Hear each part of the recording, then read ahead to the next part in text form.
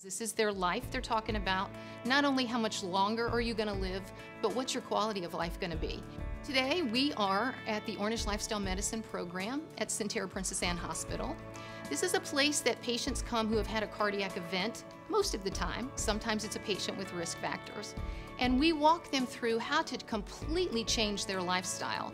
Ornish Lifestyle Medicine is an intensive cardiac rehab program, and it is designed by Dr. Dean Ornish for intensive cardiac rehab. The participants come here to Ornish Lifestyle Medicine for 9 weeks, twice a week, and they're here 4 hours. But we view that 9 weeks like we're giving you a tool belt, and we're going to teach you to use all the tools on that belt. We deal with 4 different components in the Ornish Lifestyle program.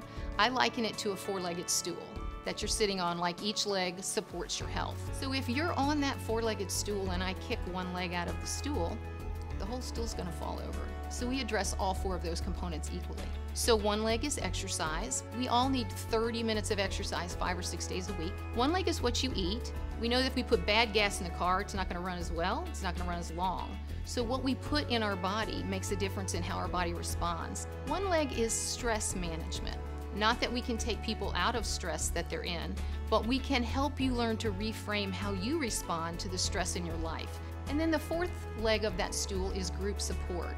Learning how to get to know yourself, learning how to get to know other people, and learning how to let other people get to know you. That's not something we do in the US very much. We text, we email, we don't really talk. So we try to kind of back that up and teach people really how to communicate, which is a huge part of being healthy.